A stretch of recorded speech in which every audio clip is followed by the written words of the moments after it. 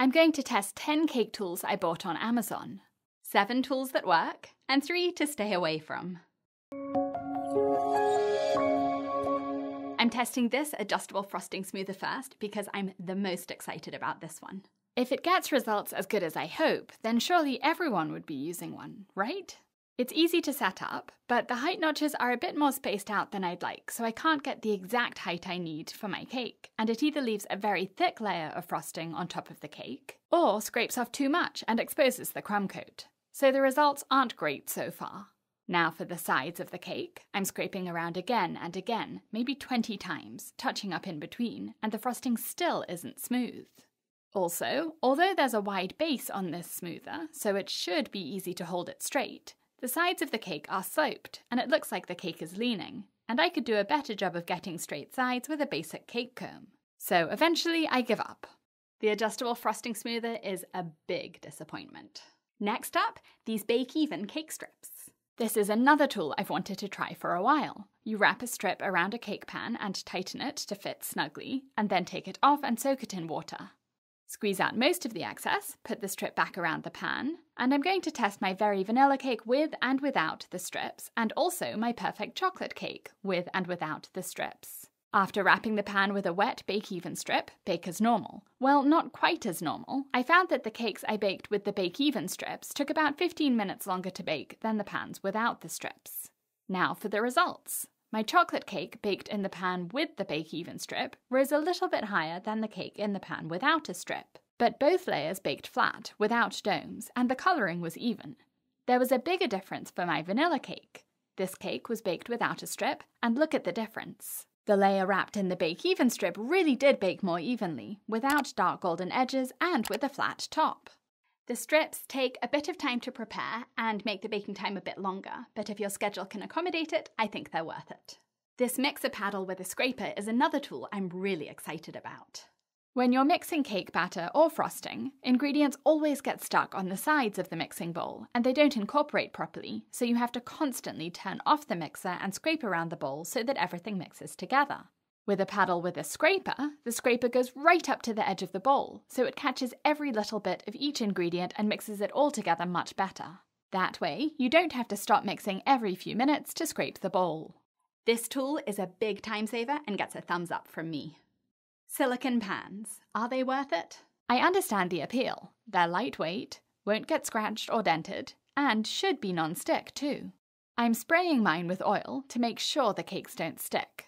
Pouring my batter in and then tapping the pans to spread the batter evenly. But it's much trickier to tap these silicone pans than metal pans, so I'm not convinced the batter is level. Into the oven, and when I take the cake out, I can see that the batter wasn't level because the cake is lopsided. Also, the pans aren't as non-stick as I'd hoped, because some chunks of cake are stuck to the bottom. Compared to the same cake batter baked in a metal pan, the silicone pan cake didn't bake nearly as well. I don't think silicone pans are worth buying. I'll stick to metal pans. This leveler is supposed to create perfectly flat layers, but it looks a little bit tricky to use. Let's try it. If your cakes are domed, or if they're lopsided like this one, you can level the tops to make them flat, so that your cake will be straight with a neat cross-section when you slice into it. This wire can be adjusted to different heights, and it cuts surprisingly easily through a cake, until the end. It's tricky to get through the last part of the cake without a chunk of the cake crumbling off, so the most effective way to use this is to go from one side to the middle of the cake, and then from the other side to the middle, or spin the cake as you slice. The leveler does make cake layers perfectly flat, but does it do a better job than just using a serrated knife, like a bread knife? Let's find out. It's quicker to use a knife, but the cake layer isn't quite as level as with the wire. If you bake cakes professionally and level and divide several cakes in a day, using a serrated knife to do this is second nature, and you'll save time by not needing to adjust the wire, which can take a while. I'm impatient, so I'll reach for my knife first. But if you struggle to get flat cake layers, this is a must-have. I know this looks like it belongs in a toolbox, but let's use this spirit level to assemble a straight cake. You can use this after every single layer or just at the end, and if the bubble isn't in the middle, between the two lines, your cake top is sloping. You can trim the top of the cake or just push down on whichever side is higher, which will push that side lower into the filling and level out the top of the cake.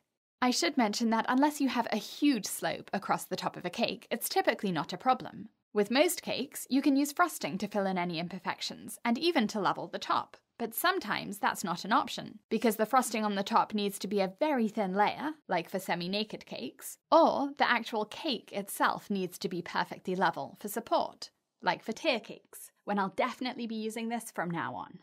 Another tool that seems better suited to DIY than cake decorating: a blowtorch.